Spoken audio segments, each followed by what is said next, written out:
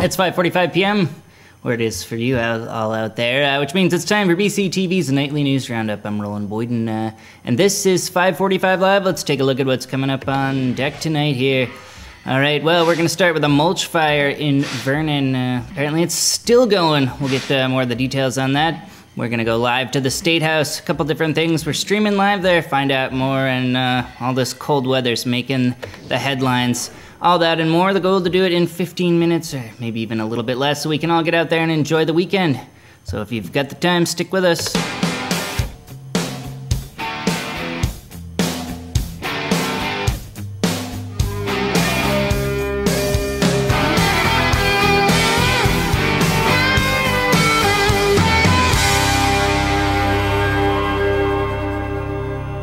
On a trip to my sister's, I said, why waste money when we can stay at Motel 6, didn't I, hon? No matter how much the journey changes, you'll know there's a light on at the end of it.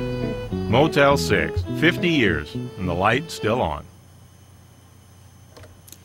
Welcome back to this January 25th, 2012 edition of 5:45 Live. I'm Roland Boyden, taking you through a pre-taped edition, which is why we're back up in our 230 Main Street rooftop studio, looking out over downtown. If you're watching this at 5:45 p.m. on BCTV Channel 8, I'll be long gone, headed out on a 3-day weekend vacation myself. But thanks for checking in with me at a regularly scheduled time. What were we just looking at? A Motel 6 ad on non-commercial television? No, that's actually footage of Tom Bodett, Dummerston resident, who had his last day on the scene this past week. Let's get the script here, courtesy of content specialist and BCTV content manager, Jeff Mastrioni. That's footage of Tom Bodett, Dummerston resident and celebrity select board member, who bid farewell after Monday night's meeting. Tom, a former builder, became a writer and featured commentator on NPR's All Things Considered, and has written for the New York Times, LA Times, and locally in the Dummerston Views. He's also done voiceover work for Saturday Night Live, National Geographic, Steven Spielberg's Animaniacs, and he's a regular panel member on Wait, Wait, Don't Tell Me, which is NPR's game show, and a big-time contributor to the Dummerston Selectboard meetings, something that prompted him to joke about a great reduction in length following his departure. Let's take a look. Well, they'll take this from a feature film to selected shorts once I'm off. You think how quick the meetings will fly now? All right. So if I may, I'd like to move that we adjourn. I'll second that. Discussion, all those in favor? Aye. Aye. All right. There you go, a little footage of Tom Bodett. We got to hear his voice as the spokesman for Motel 6 during that 1988 ad, courtesy of their throwback YouTube channel. You can catch him on the past Dummerston Selectboard meetings, which are all available to watch all the way through last year at brattleboro.tv.org. Again, I think the board and anybody that's been watching those meetings and enjoying them will miss his presence there. All right, we'll move on and talk fire. And for that, let's go back to the close-up here, get the old script in here. Well, if a pile of mulch ablazing may strike residents as less threatening than a 5-alarm downtown fire, Sir Sosimo's Vermont Mulch Co. found a, quote, one-time event mulch fire on their Vernon property a bit more newsworthy than first thought, as it burned well into its 48th hour, when last we checked anyway. Something that prompted 5:45 Live senior news correspondent Joe Bushy to set up shop with a camera to get us some of this footage that we're seeing now. And this footage actually spanned late into the evening here, as we'll see in just a moment. Some long-time night footage as well, going through the night as firefighters were called back to the scene. We'll get you updated as best we can as this progresses. In the meantime, let's go back to talking Tom Bodett for a second, somebody who wears as many hats as he does. Often warrants more than one story, and on top of his departure from the Dummerston Selectboard, he also happens to sit on a certain panel that I could in no way remember or recite off the top of my head, but that's what we have got the teleprompter and the close-ups for. Let's see if we can even add, yeah, it's the VEGSPA or really the Vermont Energy Generation Siting Policy Commission. Now, that's a commission established by the governor to gauge reactions to potential locations for new state energy projects from local residents across the region. The public forums in our area kicked off Wednesday with a public hearing at the high school that saw 90 minutes of pure, unfiltered public, something that the commission's Jan Eastman says is exactly what the governor's looking for. We've got her introduction to this forum as well. Let's take a look. We've been asked to provide recommendations to the governor and the legislature on best practices for improving the processes surrounding the cycle approval of electric generation projects. For our purpose, electric generation project relates to all facilities other than net metered and group net metered facilities. So we're not doing the really small ones, but we're here for sort of everything else. So all electric generation cycles. Specific information on the charges of the... All right, that full forum can be viewed at brattleboro.tv.org, and it'll show on next week on BCTV Channel 10. Now, as the smooth segues between stories continue, we get to talk about the governor again, not just in terms of his policy citing commissions, but we'll talk a little bit about the budget as well. Let's get that up here on the screen. There we go. A budget backtrack? We'll find out. Let's check out the story. At yesterday's budget address in Montpelier, the governor laid down the hammer, telling lawmakers that the time is now to balance the budget through careful spending, though the time is apparently not now for the release of a detailed plan for how Vermont single-payer systems implemented, and its $1.6 billion price tag will be paid for.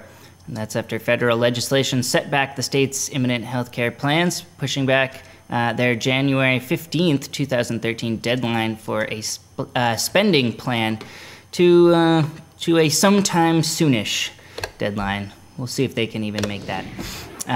Though the governor did point out that small businesses in the state are currently paying $1.9 billion now to get health care for themselves and their employees. So we're looking at $1.6 billion to pay for the whole spiel, the whole thing, whole shebang. Makes the numbers look a little different for sure. Speaking of the budget address in the Statehouse, our Windham District 4 Rep Mike Mrowicki is up in Montpelier doing his bit for the region. He's got an iPad up there that happens to stream live to the web. He's been posting video, including video of the governor's budget address.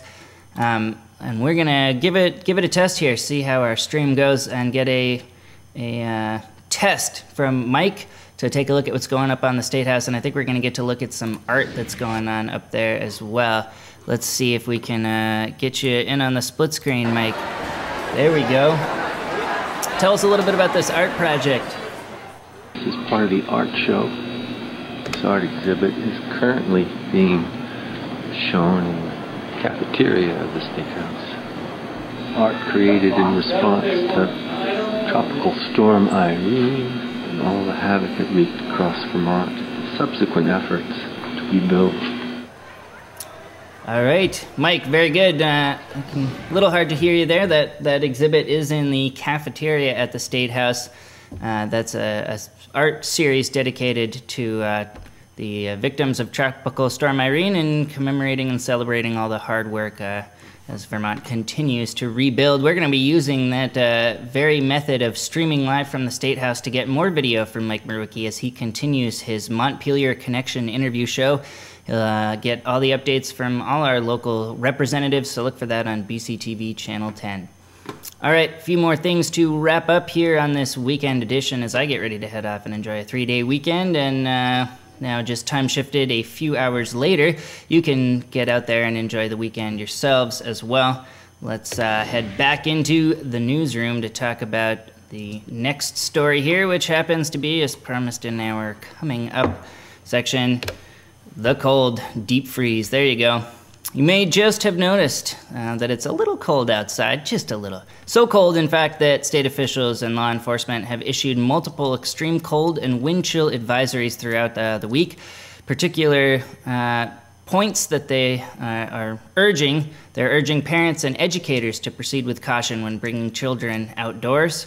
The streak, which has seen a boom in local clothing purchases, with reports from retailers across the state of shortages in winter coats, socks, mittens, and hats, items that had seen record lows in sales over the past 3 years. The temperature trauma has also prompted a media blitz of sorts, with networks across New England putting the cold in the spotlight, and we like to sum up all the media we can find on stories here.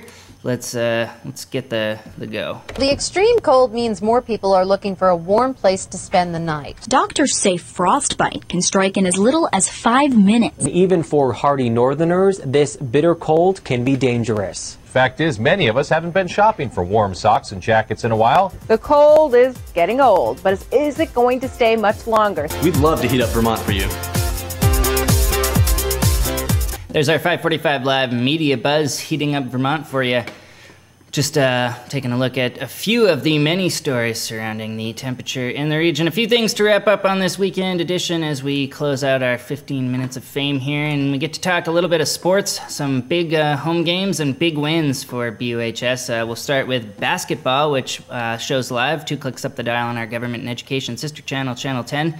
Now the Colonels got a crushing victory, 62-35 over Windsor this past week. We've got the video. Here's number 20, Kapuscinski, losing the ball, and it's picked up by Batchelder. Quickly ahead, Elliott Nags, ball reversal, top of the key. Patno looks inside, has Riggy. Riggy lays it in. There you go. That's Bill Holliday doing the commentary there. Let's talk hockey for a moment as well, as we've got BCTV ED Court Trowbridge out there with an HD flip cam to capture some of the footage from the boys' home win over People's Academy. That was a 3-0 shutout for them. Here's the face-off.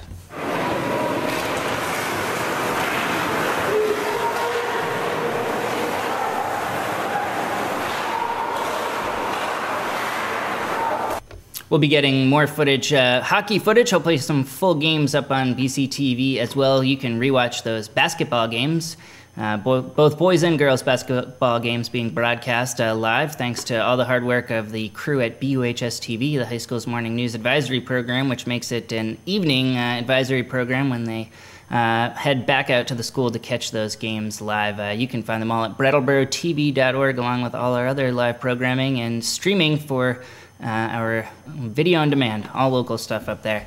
All right, clearly that's enough chit-chat and shenanigans for me. I will slow the motor mouth down here a little bit, head out and enjoy the weekend, as I hope you will out there as well. Stay warm, get yourself some coats, hats, warm socks, and mittens, and certainly get your kids some of those as well if they're going to be outside for an extended period of time. In the meantime, I'm Roland Boyden saying thanks, everybody. Put me on the town meeting day agenda, Lewis. Put it in there, zing in there, Tom Bodett. You got that? Oh, we got that. I'm sure of that. We'll let you handle that one.